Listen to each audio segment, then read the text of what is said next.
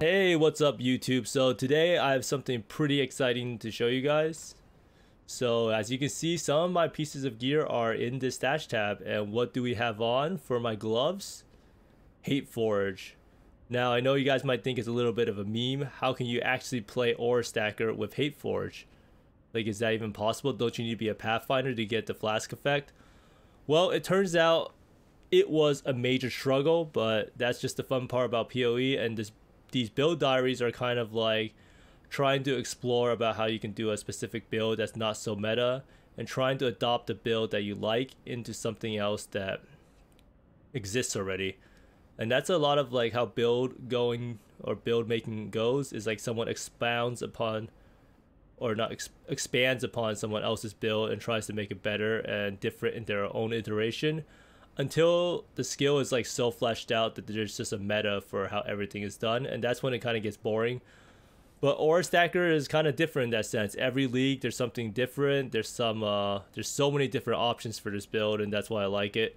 And that's why this diary series is able to go on for so long. Like if I was just playing like say ED Contagion or Bladefall Blade Blast, the ceiling for those builds is pretty low, or creativity you have. Like there's no cluster jewels to really swap out, there's no aura effect to hit, there's no like internal dilemma if I should go for 400% aura effect or 350%, or should I go for crit multi-nodes on the tree. Now a lot of times nowadays, like builds are kind of like you just put it into POV, right, or path of building, and you see you have a high damage here, and then you go to your calcs and you see that your damage taken here, effective health pool, is relatively high, then the build is pretty good.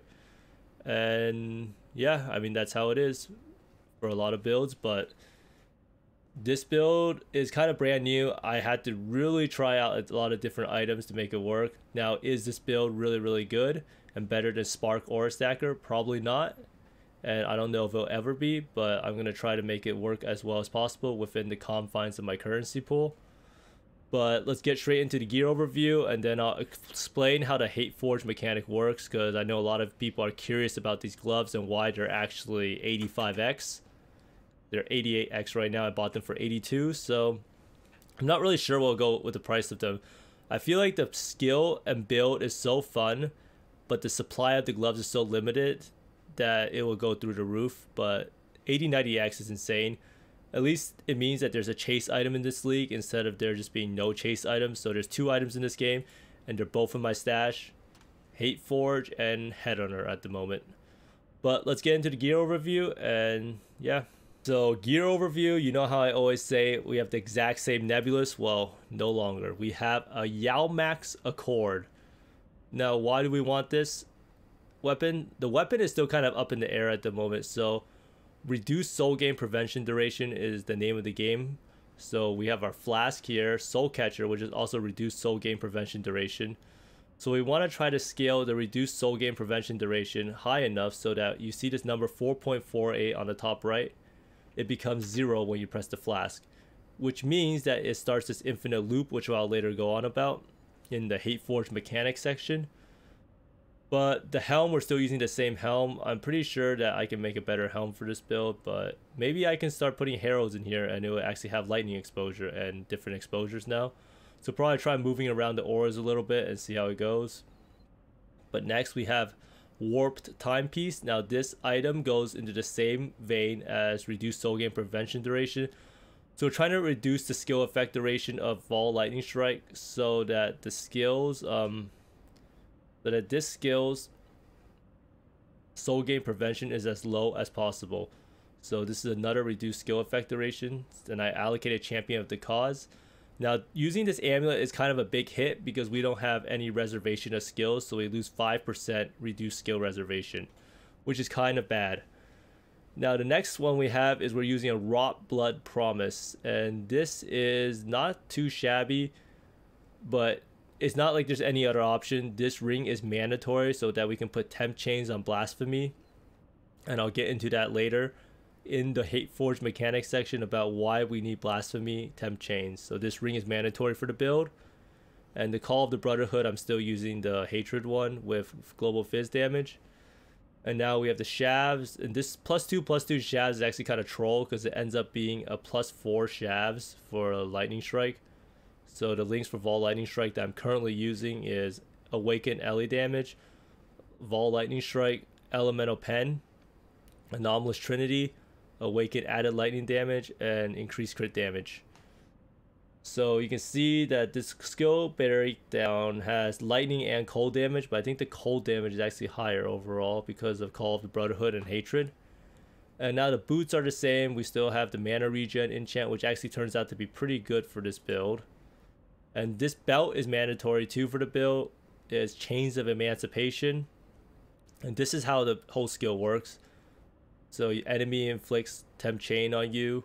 And when you lose temp chains, you gain maximum rage, and you're immune to curses while you have at least 25 rage. So that is actually, so basically the way the belt works is once you get to 25 rage, you get 1 rage back, and then you go immediately back to 50. So that's how you can, as long as you have the flask up, and you can just keep casting this over and over again as fast as your attack speed goes to. And it's actually a pretty cool style of play.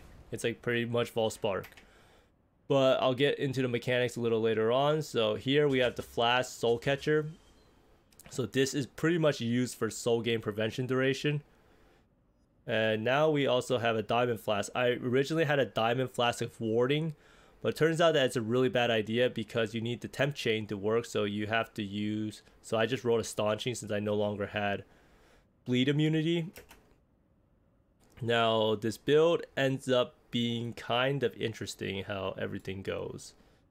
So what we have here is that you need reduced skill effect duration on a tree, and you need flask effect duration so that you can get the soul gain prevention to 0. So the flask effect is important because it scales the soul gain prevention on the soul catcher, which is an additive, adds with the amount of reduced skill duration you have on the overall.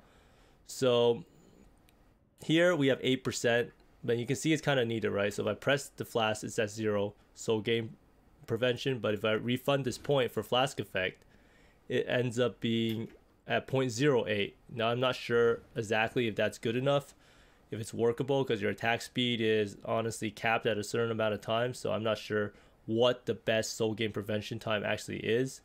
So maybe we can optimize that a little bit and see how it feels like. So I might just drop these 3 points and try to do some maps and see how it feels with it. So I also have to take these nodes here, which is reduced skill effect duration. So basically we're just trying to stack as much reduced skill effect duration on our gear or tree as possible, along with flask effect. So this also means that we want flask effect for spiked concoction. So Alchemist Genius when you use a flask, and that increases the effects of the flask by 20%. So that's what gives us the extra 20% flask effect. Now I'm still using some voices setup. I'm not really sure what actually is the best setup anymore because I'm not at 300% at the moment, and I think I'm pretty far away from it at this point because I have to use this random cluster. Maybe I can, I really need like level 100 and 3 socket voices, as cringe as that may sound. But also the jewels are kind of similar. You also need to use this jewel because this is another flask effect jewel. If you take out this jewel, 0.08 seconds again. So this jewel is very important. I can get a reduced skill reservation one. And you can see that multi and elemental skills, these actually end up being dual multi skills for lightning strike. This one is not, as it's a lightning and spell. So if you want to play it, you need to pick up lightning and skills, and elemental skills will work. So this one would work. This one here I bought for attack speed and multi. So you can actually get some of these like dual multi jewels pretty cheap. And here's another one, flask supply, so you have 10% increased effect. So we're just stacking some flask effect if possible. This one actually works with Vaal Lightning Strike. So quite a few of them that work. This one also works, so there's another dual multi one. So overall, pretty interesting setup we have here. And we will try to perfect it a little bit more. I don't think this is very good. Maybe there's another mana one or something else like that. But that's basically the gear overview. You can see that the main pieces that you need to do to play Hateforge is the Hateforge, the Chains of Emancipation, and the Wrought Blood Ring. And you will need this if you don't have enough flask effect. But if you're not a pathfinder, it's actually impossible to get enough flask effect to not wear this item, because if you don't wear this item, your soul gain prevention is 15%, and that's just impossible to overcome. This is 0.48. Maybe this is actually possible to overcome, but we'll see. If you took these nodes, so I'm thinking like maybe the soul gain prevention time just needs to be attack time, but hopefully someone knows like exactly what the perfect soul gain prevention time is, so I can optimize the build for that. So let me know in the comments if you actually play this build and have any knowledge about it. But let's get into the mechanics of the Hateforge, because this is the hottest item in PoE. It has the biggest percent gain in price. So Hateforge gloves, so a lot of people see these videos of people playing Hateforge and they're literally just spamming lightning and then everything's just dying, right? Just a bunch of lightning stuff coming out. And that's actually pretty cool, and that's exactly how this build works, is that there is a loop that occurs. So when you gain, so you use your skill and it's at 26 rage exactly. Now if you can't get the skill to 26 rage, you can divine the Hateforge for the reduced rage cost of skills until it becomes 26. Now the rage cost of the skill depends on the links you use, because some skills cost more mana multiplier, which results in more rage. So this ends up, so you have 50 rage right now, and you attack once, and now you see we're stuck at 24 rage, but the rage is not regenerating. But that's because we have something called soul gain prevention. If you read the text of the Hateforge, it says you cannot gain rage during soul gain prevention. So that does not allow us to reach 25 rage. So the way we generate rage is that the chains of emancipation makes it so that when you lose temporal chains, you gain maximum rage, and you're immune to curses when you have at least 25 rage. So that means we want to have temporal chains on ourselves, which is why we use this ring with blasphemy temp chains. So when we reach 25 rage, we lose the temp chains because we become immune to curses, and then we get maximum rage. So basically we want to reach 24 rage so that we regenerate that one rage and then immediately reach max rage. So that's why when you press the soul catcher flask, you want to have 0 soul gain prevention seconds so that you can immediately start regenerating the rage, and that's why you want your skill cost of Vaal Lightning Strike to be 26 rage.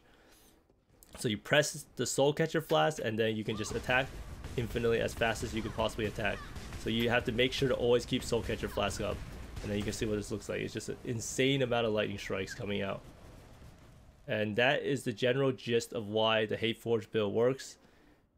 And the whole point of the build is to scale the soul gain prevention down to 0 seconds. And you do this by having 100% reduced soul gain prevention duration. And we stack 15% here, 8% here, 23%, and this is additive. And then that means if we have 23% here, and then we also have 15% here, 48 plus 5 plus 5, 48 plus 10, so 58%. So we just need a little bit of flask effect to reach what's it called, 100%. So this flask is 40, so we need like 120% or so, or 20% effect of the flask. So we need it to get to like 52 or 20 to 30%. So that's why we have this one for 8% here, 8% here for 16% and 10%. And that brings it exactly to 0 seconds. Now that's why we actually have to use this weapon, and I'm not really sure how to get out of it, but this is 0.48 seconds. Now not using this weapon would be pretty big, because I feel like this weapon is pretty mediocre because its attacks per second is low. But we'll see if we can find a workaround for it, because the main reason why we can't actually use something else is because we don't have the flask finder nodes from Pathfinder, flask effect nodes from Pathfinder. But in the end, it does work, the concept, but as you all know, for aura stackers, our build is pretty struggle heavy for points. So having to take these points to travel down here is pretty bad. So maybe if we can drop any of these points here, maybe we can loop down here and sacrifice the jewel socket. I might try that again. It would be better. We also have to use lethal pride so that we can generate rage. So at the start of every map, like I'll show you in an upcoming clip, you'll have to wait till your rage generates to 24 so that you can reach 50. And the general mapping loop is that you have to make sure you have the flask up whenever you press Vaal Lightning Strike, so the soul gain prevention is 0 and not like 4 seconds. So pretty micro heavy build, honestly, if you want to have full uptime on Vaal Lightning Strike. So you can also see the price of the Hateforge gloves, right? 662 chaos all the way to 12,500 chaos. So it went from 4x like a week or two ago to 80x or so. Now, is it worth it to play Hateforge? I think it's probably one of the most innovative builds and fun builds I've played in a long time. Obviously, it's probably a lot easier if I just went Pathfinder and went some cookie cutter build, but I also don't really like leveling, and I think Aura Stacker is not a bad solution for it. Obviously, this gear is extremely expensive, and the ES is kind of scuffed, but I believe it can work. And I think if once I fit in Grace, like right now I don't have Grace in because it's hard for me to fit in all the auras since I lost a lot of RMR.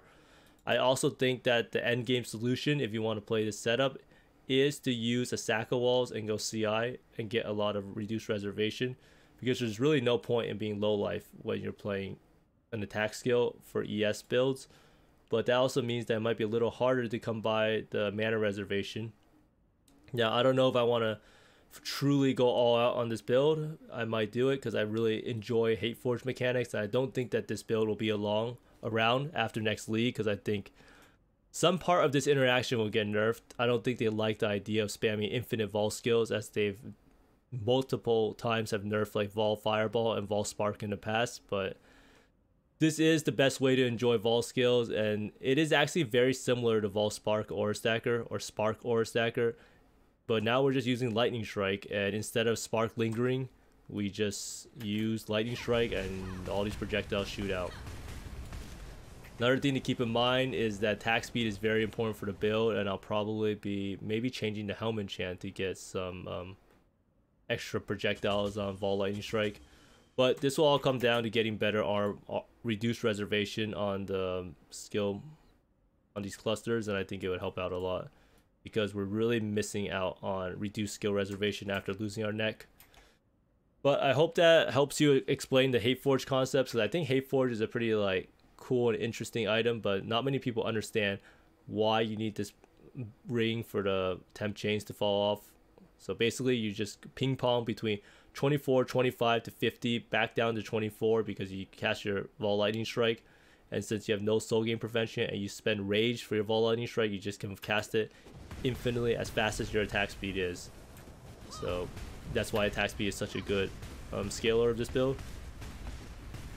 But let's show up a map demonstration. I'm going to show a quick shaper kill to show like just how insane the damage of this build truly is, even with like a super scuffed setup and bad jewels. So I just wanted to showcase a quick map, do a live demonstration of how the mapping process really works with this build, because I played it for a little bit today and I was able to find out some pointers. So right now at the start, you want to wait for your rage to hit 24, so then it goes to 50 right away. So you actually can't really start playing the map until you get that. Now whenever you want a Lightning Strike, you have to make sure this flash here, Soul Catcher, is going to be up. So it's kind of annoying, but you have to make sure that the flash is always up. But you can pretty much do an insane amount of damage with this build. I was actually surprised. Like when I first like tried it out, I was like, man, my damage is going to be too bad to actually do like regular maps. But it turns out that the damage is the least of my problems. And right now, the main problem is the survivability. But you can see that it just clears everything. And you don't even need to make sure all the mobs die right away, because the projectiles linger there for a very long time. So the clear is actually pretty nuts. Can I not have but a moment's respite? Yeah, but make sure when you ever attack, you always have the Soul Catcher up. This is survive. You can see you literally just stand in the middle, and there's so many projectiles that come out that. So just make sure this flask is never down. If it's down, you're gonna be in trouble. Right now, I'm not able to run Grace, but as time goes on, the aura effectiveness and number of auras I run will get better and better. And that's part of the fun of making a new build, is trying to see exactly what you can do to improve it. Right now I accidentally pressed the flash right too fast, so that's why I wasn't able to get any additional attacks. Ruin seeks you. So it's very important to make sure to be vigilant about the Soul Catcher Flask. It is kind of an annoying playstyle in a weird sense because you have to be so worried about this flask. And that's actually something I didn't really know coming into this build, was how flask dependent it is. I don't know if it's a lot better on Pathfinder, but I don't really think it would be because your soul gain prevention is not really that different without the flask up. In fact, it might even be worse. It's a pretty punishing build. There's not like that many builds in this game that punishing, I feel like, where you literally just cannot play the build if you forgot to press the flask. So if someone wants to try this out, if they have a lot of money, then it is definitely something to keep in mind about the playstyle of the build. And this is a pretty long one. The storm comes swiftly. But I was actually pretty surprised at the clear speed of the build. But you can see it's pretty good for Divine or Ultimatums because pretty much you just spam the claim Spark pretty much in a weird sense. You pretty much think of Lightning Strike as a Spark skill.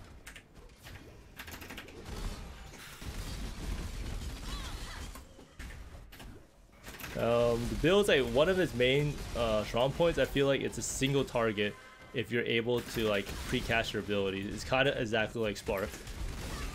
So that's why I kind of like the skill, but in reality, the difference between it is that instead of Spark scaling skill duration, you are trying to scale reduce skill duration, so you have 0 soul gain prevention time. I was actually kind of happy that I tried this build out because, so let's see here. You can see the damage is absolutely crazy, right? Gaze into the abyss.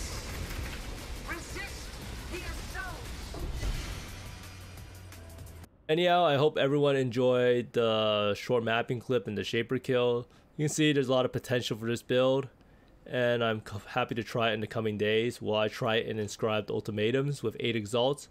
Probably not, because this build is very, very punishing if you fuck up. Like if you stop the cycle, you'll literally just be unable to attack for 4 seconds. I'm thinking maybe if that happens, maybe you should have like Lightning Strike just so you can do something, but nah, Lightning Strike costs too much rage with Chainbreaker. So this build is do not mess up pressing the flask, and that's why I think that Pathfinder is almost needed, because Pathfinder allows you some error, and if you do bosses, Pathfinder is pretty much almost 100% necessary. It's actually quite a shame because I think Necromancer would be a lot more fun playstyle because you would have a lot more attack speed, but maybe there's a way to get flask charges up more consistently that I'll find out. But this is just a proof of concept build video. I don't really feel like anyone should go out and copy it until I optimize the build more or see how viable it is. But this build can definitely do all content in the game. It might not be depthless, but you'll have the most fun while doing it. But if you liked the video and the explanation of Hateforge, be sure to like and subscribe. I stream every day on Twitch, and tomorrow I'll be doing a lot more experimentation with the Hateforge gloves. So be sure to check it out. Anyhow, everyone, thanks for watching, and I hope you find more exalts and maybe the Hateforge gloves than I do. And see ya later.